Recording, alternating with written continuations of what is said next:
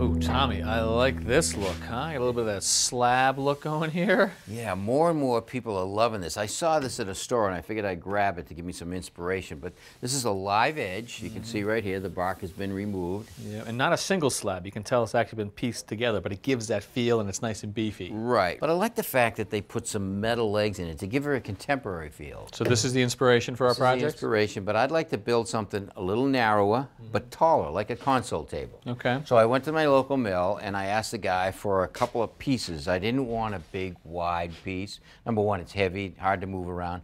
But the other reason is over time they may have a little twist or a warp to them, and it takes a lot of work to take that out. Right. So by having a couple of narrow pieces, they were pretty flat, which is good. This is maple, and if you look at it, this was cut from the same tree. You can see how the bark lines up. There's a couple of pieces taken off here. But the interesting thing is, because this is cut in order, when I open it up like a book, you can see the grain is a book match. So you've got this nub and a mirror image of it right there. Right. This sort of Y shape is here, and it's again here. That's the matching.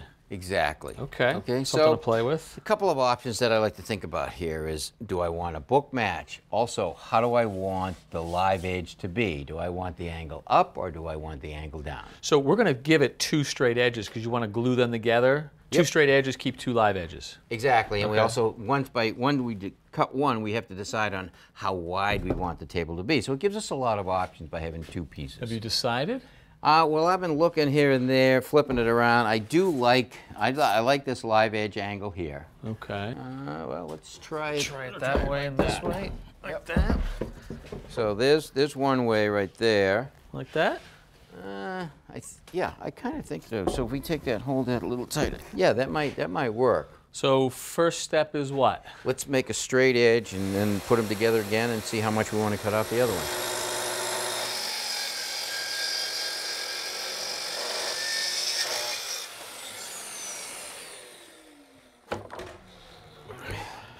Get to this one. Slide that one right under. Pass this one over. Okay. So cut this and put it together and see what we think.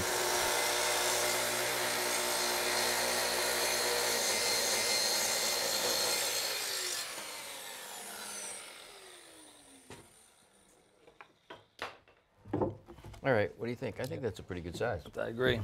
All right, so now we have to attack the live edge. Now, I've found that just by going after it with a chisel and then sanding it afterwards works pretty good. Yeah, because we want a live edge, but we don't want the bark.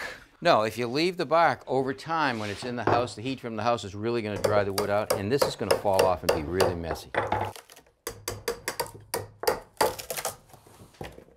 There's a pretty definitive line between where the bark stops and the hardwood starts. Find that sweet spot and it just kind of like separates. Like picking a scab. Yeah.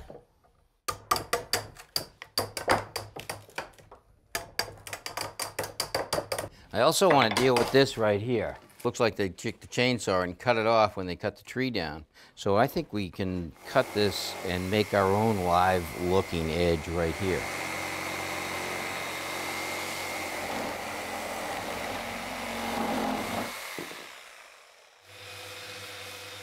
All right, we chiseled off the bark, and I think we can clean it up with a grinder, and then after I do that, you can go after it with the sander. I think we'll give it another sand once we get the boards glued together, so that's the next thing we need to do.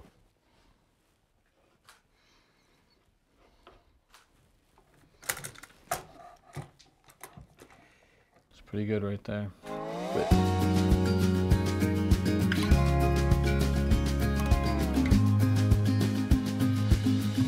Okay, Tommy, glue is dried. What do you think? Joint looks pretty good. It's a little uneven, but we're going to have to really sand the top quite a bit anyway, so we'll make that flush.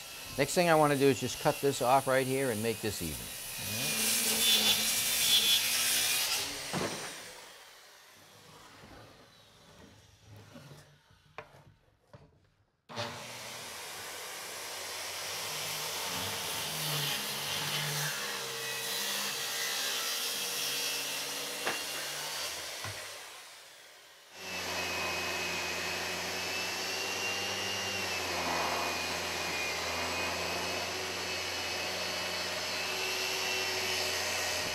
All right, Tommy, I know we're going for the rustic look, so I left some of these imperfections here. I'm sure you're okay with that? Yeah, I am, and I like the fact that it's not absolutely level. We have a little divot here, and I can feel some high spots right here. That's great.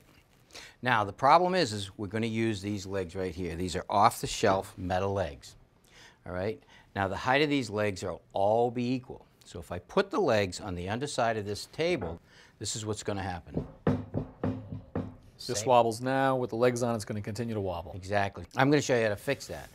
We've taken our top, put it on the table, upside down.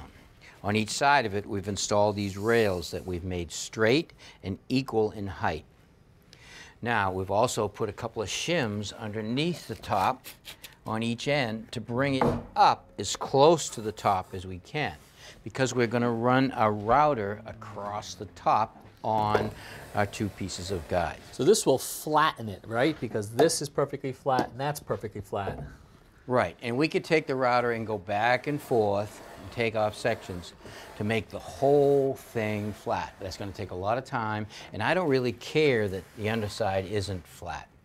All right, I only care about the sections where the legs are going to go. Right. Like right here. So if I trace where this one's going to go, you want to position that one kind of like eyeball it right there. Looks good. So now I'll just trace this.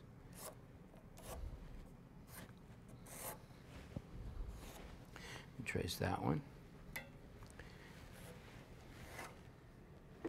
All right, we have our board into position. Now the next thing I want to do is figure out the depth that I want to set our router. So I'm going to start right here and I'll drop it down till it touches the wood. I'll take it over, see how it is on this one. That's not hitting there, so that's a little lower. I'll go down to that one. We'll check it over here. Essentially trying to find the lowest spot on this. Yes.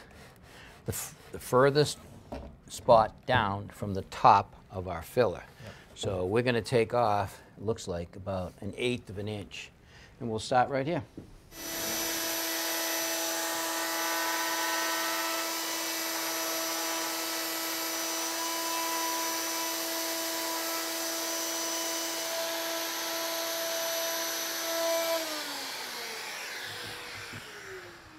Leg will sit right there, and that's sitting nice and flat.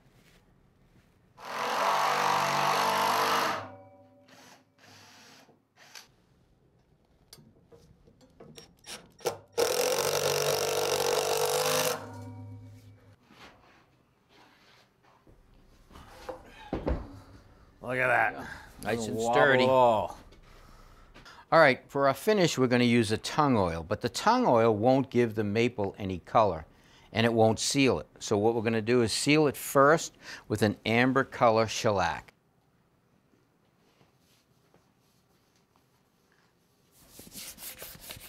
Our shellac is dried, and now I'm going to take some 320 paper and sand it lightly. Now we'll just wipe on some tung oil. Oh yeah, Tommy, that is starting to look great. I like the mix between the modern legs and the rustic top, and I think you nailed that finish. Yeah, That's the finish is nice. I got about 3 coats of tung oil. Going to wait for it to dry overnight, and I'm going to put about 3 or 4 more on tomorrow. Hey guys. Watch out, it's wet. Tom, absolutely beautiful color. It's Yeah, gorgeous. Thanks for watching. This Old House has got a video for just about every home improvement project, so be sure to check out the others. And if you like what you see, click on the subscribe button to make sure that you get our newest videos right in your feed.